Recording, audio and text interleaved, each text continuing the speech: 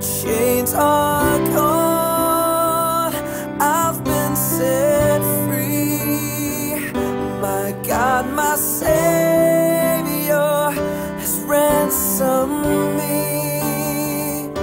And like a flood, His mercy reigns.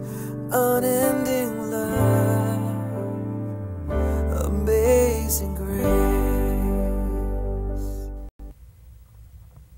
Good evening, Cape Ann and the North Shore. Welcome to the Good News program. My name is Bill Robinson. I'm your host for this evening's program, and we have two very, very special people. They're doing part two of this interview, and it's, part one was dynamite, so I told you last week, go get Aunt Martha and Uncle Guido, get them in here, because they're going to see something really good. They're going to hear and see the good news, and that's the good news is what Jesus is doing in their lives. That's right. You know, that's what a testimony is, to give you the short version. They've had an encounter with God. They've had an encounter with the living God through the power and the anointing of the Holy Spirit. And lives changed.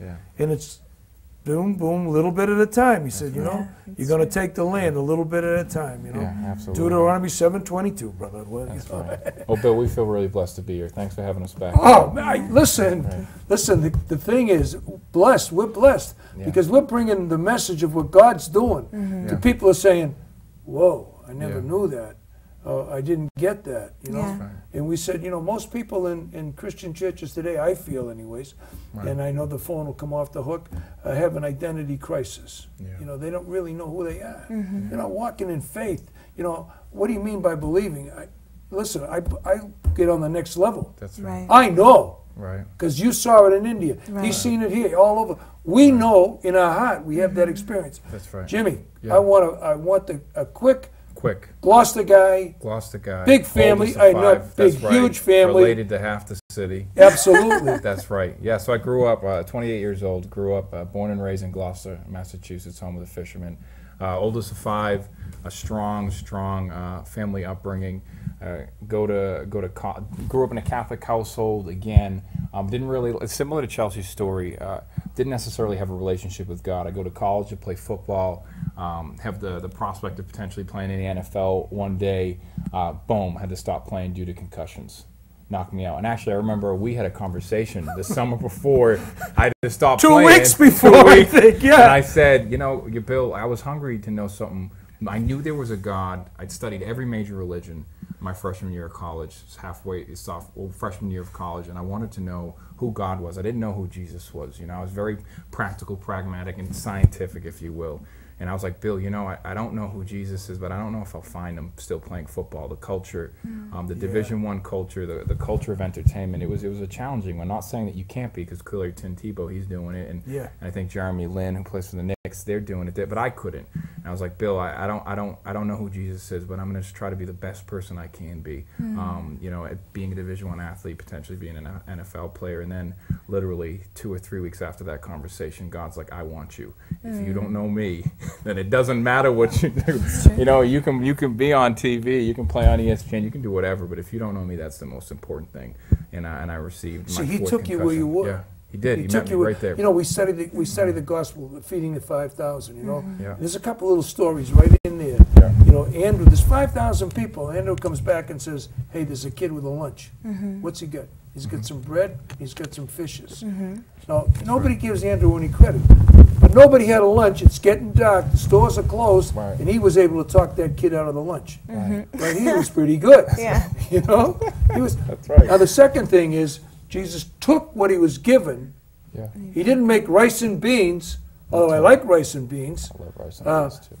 But he made fishes and bread. That's right. So he was giving you something. That's right. And he said, "I'll build on that." That's right. Amen. That's what he did. Amen. You better preach, Bill. That's wonderful. Yeah. So he met me where I was, and he knew exactly.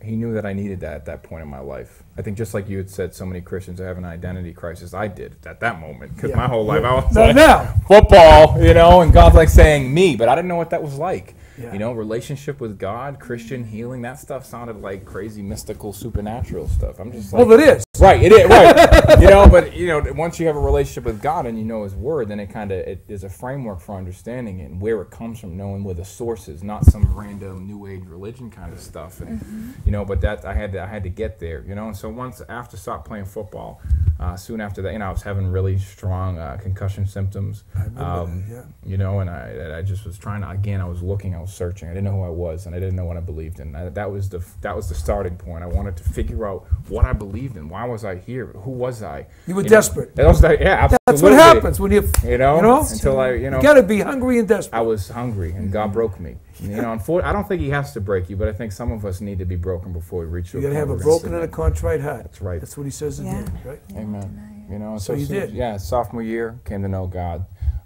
gave my life to Jesus Christ, and it was just the beginning of a relationship that changed me forever. Now, I wasn't perfect, and you know, and soon after that, I had received healing. You know, and I graduated. You know, I didn't go back to playing football, and it was an up from that point on. I teach now, but it's been an up and hill battle. You know, I'm sitting here, not necessarily the most perfect person. He's not after perfection. He's after a connection. Amen. That's true. That's the difference. He's not after religion. He's after a relationship. That's right. Amen. You know, He's not after competency. He's after intimacy. That's right. When we're intimate, you know, with Him, and we get alone and we pray with Him every day. You know, my Bible, I got it underlined, before the sun comes up, I want you in my presence. We don't give Him leftovers, we give Him the best. And when He does, He said, oh, that's my kids. That's right. I'm going to fill them with the Holy Ghost. Doesn't mean you're going to go down the road picking tulips. No, no. There's going to be trials and tribulations. That's right. So that's okay. That's right. You know what? To polish a gem, you're going to have some friction. That's right. You know, to refine us. Right. Gold. You know, we live by the ocean right here. That's right. You know what? You want to make a pearl out of an oyster, you're going to stick some sand in there. That's right. It's going to be a little bit of, you know, really. Amen. Hallelujah. Hallelujah. So, okay, so now... So it was from that point on, when I graduated, you know, I'd been healed, but then I took a few more concussions, right? So then I had more really extreme kind of symptoms from that, and going to the best doctors in the country for head trauma. No one was really giving me answers. So we're talking about prevention now, and we're seeing more and more kind of information around neurology and neuroscience, but there's not much for rehabilitation. So I'm going to the medical professionals, and they're saying, Jim, you need to go on disability.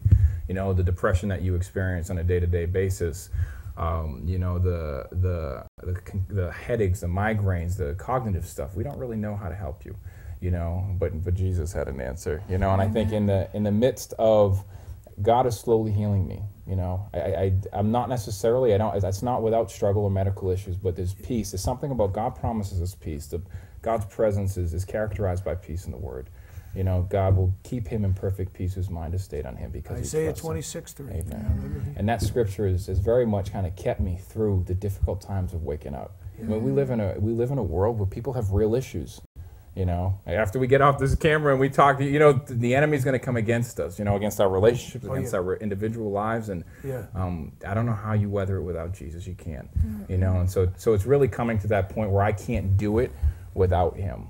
You know, and God said that there's been a series of things in my life up until this point that has really broken me further after those moments in college. Yeah.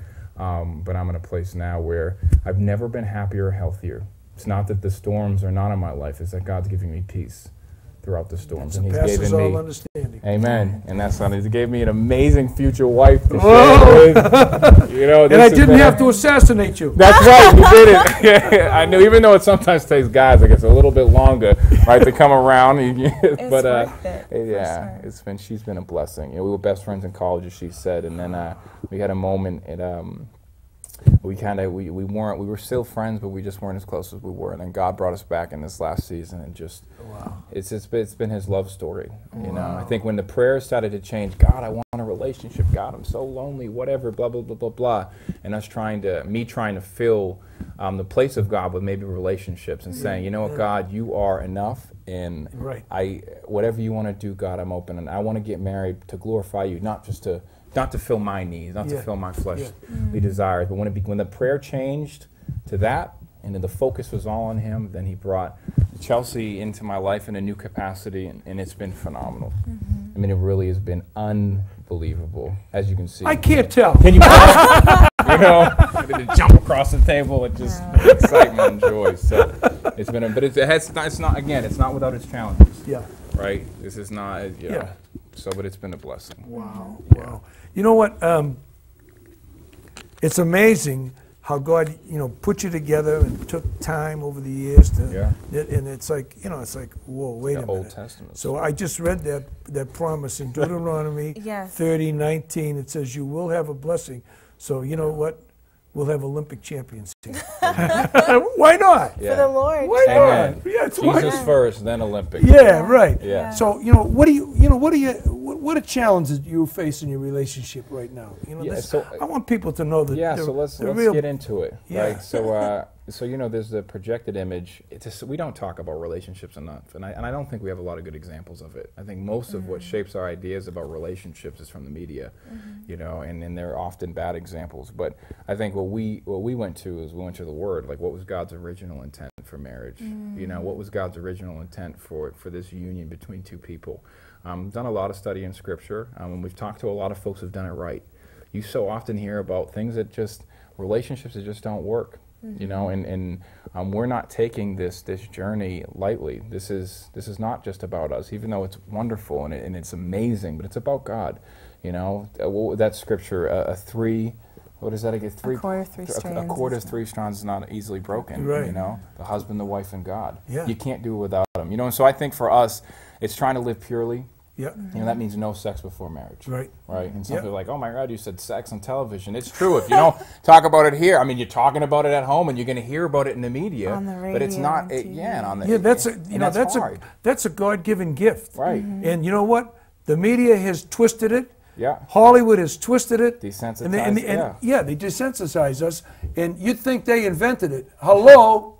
God invented it. It's His idea. And it's a good thing. It's the best thing, really. And so we're looking forward to it, but not now. That's the truth. And He will bless that. Amen. He will bless it like you wouldn't. Yeah. Wow. And so it's just being content, and it's really it's that whole blending process, right? So marriage is about blending. The two shall become one. Genesis chapter 2. Yeah. The two will become one flesh. So you become a new creation with your significant other. That is phenomenal. And so I think how you start is so indicative of how you finish in that journey. So we want to have a strong foundation. So even before we get married, we're praying together daily. We in the morning when we wake up, as I'm going to work, we call each other. Even when we don't want to. Even when we don't want to. Even if maybe we're agreeing to disagree about something. We pray in the morning. We send each other, we text each other scripture. We have our own individual time with the Lord. Yeah. And then and I try to very much be a strong spiritual leader. It's amazing. And really just encourage God in her life, because who am I without Him? Right? And even if, so many people think you can do it without, on your values and your attitude, right? If you will it will be done. And maybe that will work for people for a while until they hit that point where it's like that attitude thing isn't working. You need the Holy Spirit and you need Jesus Christ. That's the only way. That's why so many relationships are failing, and Christians' relationships are failing in marriages as well. But the ones that are walking, going to church, and you don't necessarily need the building, but it's walking with God, a relationship with Jesus. It's in the relationship. They're practicing, they're praying daily. Those are the ones that are successful, and it's wonderful and amazing. And I'm sure you can probably speak to it yourself after being married for 51 odd years. Yeah, but I never really got started like you guys did. Yeah. We were, like you, we grew up in the same religion, and it was like religion, and it was like, religion becomes like, if I can reason it out, then I can figure it out, and it's really Western mindset. Right. If I can get the ABCs of this, I can invent it, I can do it. And you know what, you go back to Genesis, God, the lie was this, then you'll be like God. Wait a minute, they were already like God. They were already like Him. He spoke to them spirit to spirit. And when it was broken, the intellect took over. Right. So now we got to think things out. We got to reason them. But when you start to walk back with the Holy Ghost, it comes back the other way when we accept Jesus into our lives. And now we listen to the Holy Ghost with Spirit through the many ways we said in the last chapter, last program, how it works. and then so it's back to where it should be. Right. Yeah, and You you know? can't do it alone, though. I mean, Oh, I you think can't. the engagement part, we've been blessed, and we've sought it out. We have really great Christian friends in marriages, like Christian marriages, and they're not perfect, and they have arguments, and but God is the foundation. So we go to them, you know. You got to look for a church where people are focused on ministering, and that's something that they care about, and they're in the Word and in the Holy and the Spirit led, you know. And I think for us, it's surrounding ourselves. So when we go to our accountability partners, when we go to the people that we check in with, they're not saying forget her, you know, let's go out and have a drink, or you know, do X, Y, and Z to make yourself feel good in the moment. They're saying together. They're saying move in stay together. pure. We don't. Oh, live yeah, together. no. We wanna, you know, even though it would save us money, but you know what? More than anything, we want to be obedient. We want God's blessing and favor on our life and on our relationship. He who finds a wife finds a good thing and finds favor with the Lord. I can't tell you, and that's in Proverbs. I forget what chapter. I can't tell you the favor that I've experienced in my life, and that both the fruit, the health, the wholeness, just from this engagement process of us just being obedient. And this isn't fake. This isn't something we've looked at other things. We're not doing this because, you know, we want, you know, we're just up here and we enjoy hearing ourselves talk. We're doing this because God has blessed us, and we wouldn't be here if it wasn't for Him. That's true. We wouldn't be here as individuals. We wouldn't be here in this relationship, and we won't be able to be successful in marriage if we don't have Him. Yeah. And what we want, I mean, from this marriage is that marriage is just really, you know, talked about Adam and Eve in the garden and how they had that access to Him. Well, in the end, when in His second coming, we'll be reunited with Him again. And our goal really is to display God's love through our relationship. You know, it's that illustration of how Christ loved the church, how He gave Himself up for the church. Yeah. And really, Jimmy really strives to love me as Christ loves the church, and that just blows my heart away. You know, it sweeps me off my feet. Yeah. Absolutely. Yeah. You know, he said you lay your life down. That means like he didn't pick up his slippers yesterday morning. He just picked them up. You know, that's that type of stuff. Covering Those are him. little things when you're married. You know, there's a little. You know, you love anyway. So That's what? right. You know, It's not about a feeling. We're going on 51 years. I mean, we're Amen. blessed, man. Yes. You know, I mean, we've had some hard moments here. You Right. know, Yeah. difficult, but we grew. Yeah. We grew. And you know what? I was reading today. If you're not growing, then you're going backwards. You know, you got to grow. You know, if there's no growth, there's decay. Yeah. And we're gonna grow. Yeah. I mean, I look at my wife, you know, and I look at the pictures what we look like when we got married. And I'm saying, what happened to you? You know, I said, what happened to you? You know, we kid each other. Yeah. I said, you're more beautiful now than you ever were. Amen. You know, I mean, wow, she loves the Lord. Yep. Amen. Wow. You know, and I'm blessed. Yeah. I said, you know, I said the other day, I said, this is the best years of our lives. Yep. You know, it really is. Yeah. I got you all to myself. So, I don't have 5 kids to kid. share. You know, I don't have the grandchildren are too far away. You know, but we're just consumed with the Lord. You know, and I said, wow, this is fabulous. Yeah. You know, I love it. And it was funny. The other night we had a meeting at the house. Yeah. And we have a guy visiting us, very prophetic guy. You know. Yeah. And he said, this is the best years. You're just starting to come into them in front of you, you know? Amen. Wow. Yeah. And I have a friend down in Rhode Island. Yeah. He's 92 years old. He's still going strong. He said, I'm going with my boots on. Amen. He's a pastor. You got to hear him preach. Really? I mean, I think he's going to have a heart attack every time he opens his mouth. You know? I mean, and this guy walks. Yeah. You know, we say he talks the talk, he walks the walk, and he's 92. So when I'm out of here, I know where I'm going. You know, I'm going to be forever with Jesus. Yeah. Amen. You know, and when you know, but when I see, if people could grasp what you're saying and say, you know, I want that. I don't want a little bit. I want the whole 9 yards. I want the big enchilada, this big. You know, that's mine. And to know that God loves you. Oh, You know, that He loves you, that He sent His only Son to die for you. Thank God for His mercy and His grace. And we stand up here saying these are the things we strive for, but we fall short sometimes too. Yeah. We're not perfect, you know, You but don't that's have why to be. now you don't have to be. And that's why praying and coming to God as individuals and together is so important. So you continue to stay in His presence and experience that forgiveness and that grace and that mercy. You know, it's a journey. what do you see? What do you anticipate the Holy Spirit doing in your lives? You know, I mean, we talked about this earlier. You know, we said, what is your real mission? Share the vision. Yeah, you know, it's the two of you. Your family is going to give you. Yeah, for us it's just knowing God and making Him known, and in whatever way God calls us to. But we both actually had this vision that God both placed on our hearts. Separately.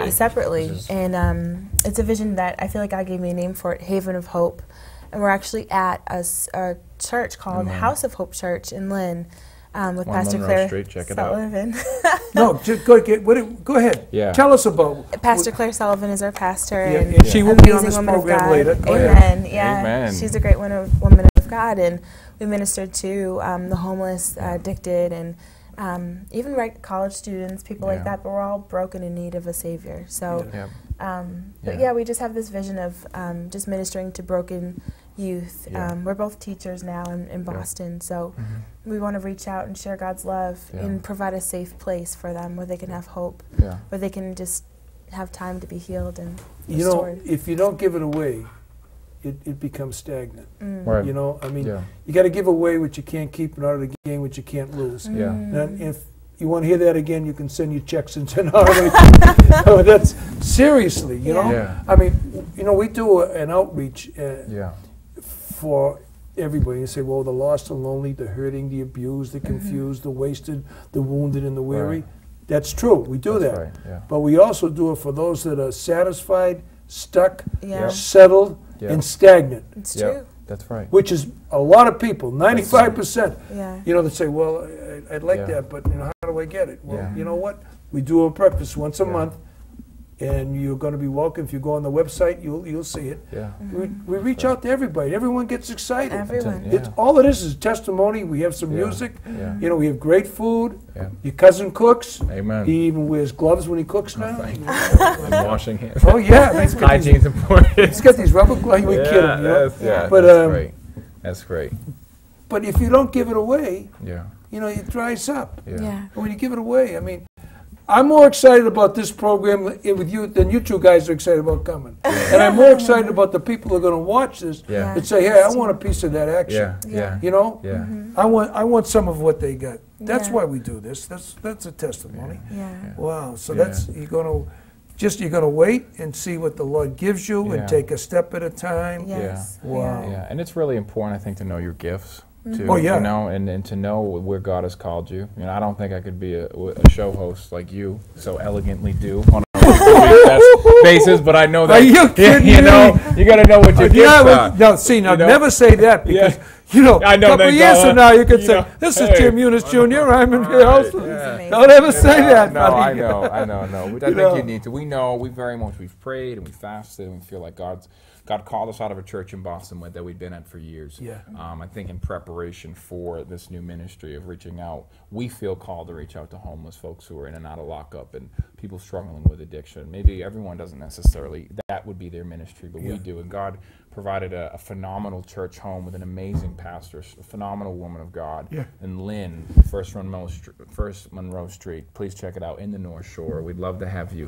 What time is the service on Sunday? Service is at 10:30. We would love. What is that address again? 1 Monroe Street in Lynn, Massachusetts. That's down Central Square? Yeah, it's right where the train tracks are, right underneath. And so on the second or third floor in a building, House of Hope Church. And so we're feeding the homeless on Sundays, and we have recovery groups, and we have meeting for men and women, and it's just growing. And we can just, you know, we've been there for we're probably going there for about 8 months to a year, and we're on the worship team. So, you know, we sing on Sundays, just praising God, and I'm sure God will call us into different capacities in that church, but it's really just being obedient, not being impulsive, but just praying and waiting on God and moving in that. And then maybe someday we'll walk out this vision of Haven of Hope Church, working with youth who are homeless or kind of in and out of lockup.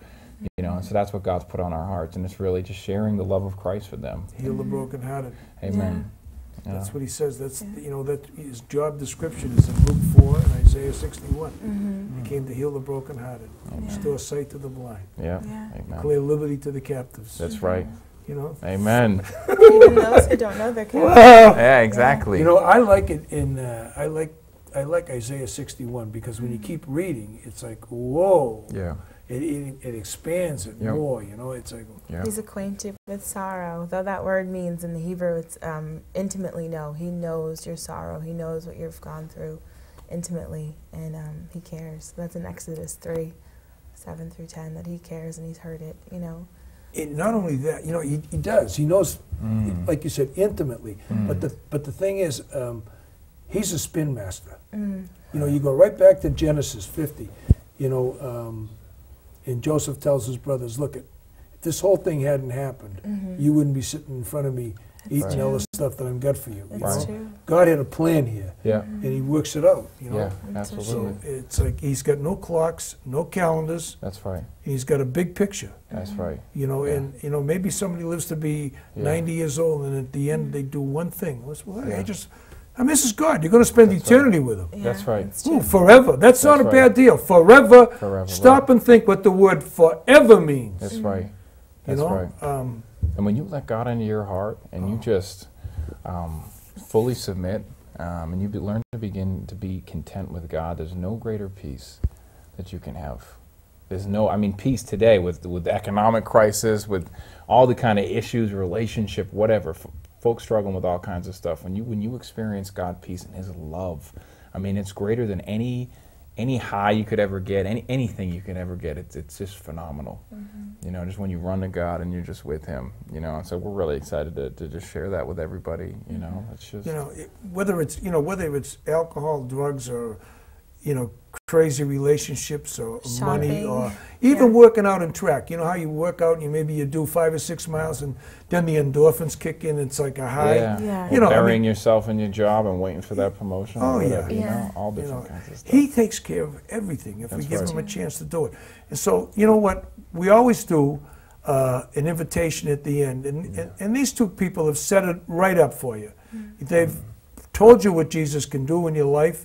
But there is one thing, you got to ask him in. That's right. You know, you got to open the door and the lock's on the inside. The handle's on the inside. He's knocking on the outside, but the inside of your heart. Yeah. He's Can't not be interested in your your head. past, He gets in your heart, then he'll change your head. That's right. You know, so what you need to do is say, you know what, take a little look at yourself and say, you know what, I would like some more peace. I'd like that peace that surpasses all understanding. That's right. How do I get that? Well, you just heard it from these two people. You ask them into your life. That's right. Well, how do I do that? I mean, do I have to, you know, take 18 courses? No. Right now, just be honest. Be really sincere and be honest and say, you know what? I have screwed up. I've made a mess of this thing. Yeah. You know what? Or I haven't quite made a mess, and by the world's standards, I'm okay. But in my heart, there's a click. There's not there. So you tell him you're sorry. Yeah. You know, and you say, Jesus, come into my life. Please come into my life. I don't know what that's going to look like or feel like. I don't understand it. But if you do it, he understands. He's going, That's oh right. my God, the door's open. I'm coming.